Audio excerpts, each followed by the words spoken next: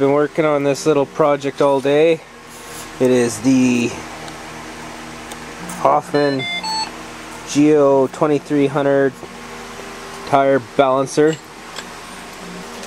We acquired this and we just had to basically do a little bit of work to it to get it to work. And it looks like we're ready for a test run here. So the first thing they say to do is to grab this little dude and measure your width till it makes a noise. There's our noise. Then we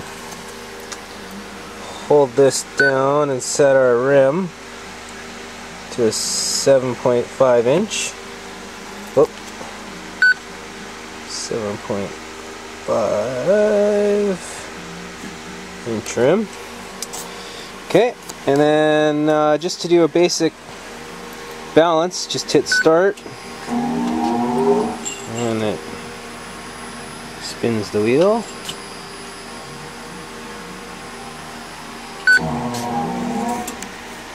There's just this little cool thing. So I've been doing some research on how this all works, and you just basically turn the tire until you get it right there. 4.25 grams. And I do the same with the other side. You would attach. You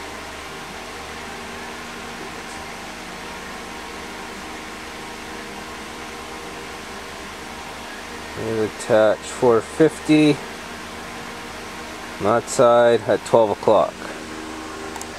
You just need to get all the weights, a couple more peggies, and this baby's good to go.